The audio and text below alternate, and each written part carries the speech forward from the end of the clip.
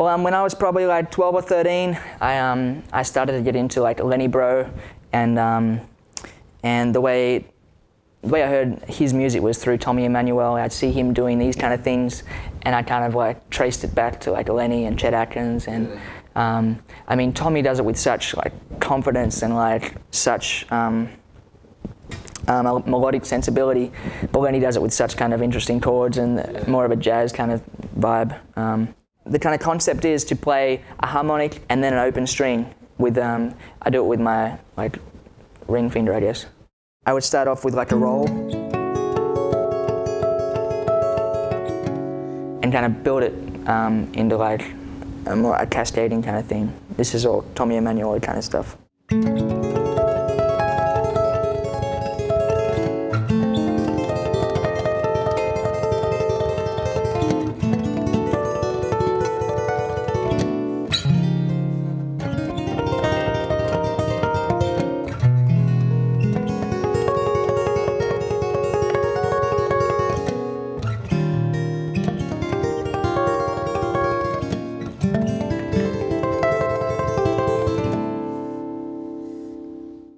Okay, so the way this kind of this stuff works is you use your index finger to actually fret the harmonic, and like I use my thumb pick. I can get it cleaner with a thumb pick to fret, like to actually sound the string.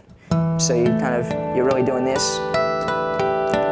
That's at the 12th fret harmonic, and if you move like a bar on your left hand up to like the 9th fret, for example, and do the same thing. I mean, this will be really hard at first, but you kind of just gotta, do it, and it's a really good technical thing to do because your hands aren't used to doing things like this. And with like my ring finger, I'd kind of start off with an open string, and then play a harmonic, and them going against each other kind of sounds like, gives you that kind of harpy kind of sound, and once you kind of get comfortable with doing that, you can create a roll with it. Like, and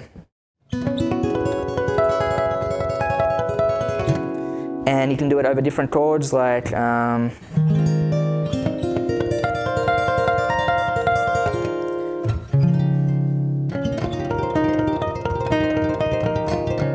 so if you're changing chords with this kind of idea, your index finger has to actually follow the shape of the chord. So if you're playing like a B-7 bar chord, for example, your index finger has to like actually outline the chord.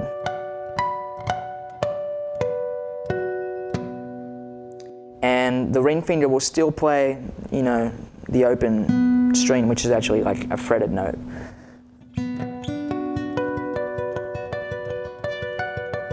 And so I'm just following that shape. And so if I'm playing like a, this kind of vibe, I'm just following the shape.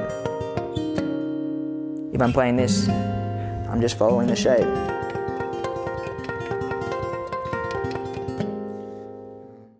So it'll take a minute to find like the sweet spot of the note, because some harmonics kind of won't sound right, and you have to kind of like just practice it, trying to get each note as loud and as clear as you can. And it'll be a challenge at first, but it's kind of worth the struggle, so to speak. And I mean, a simple chord like this.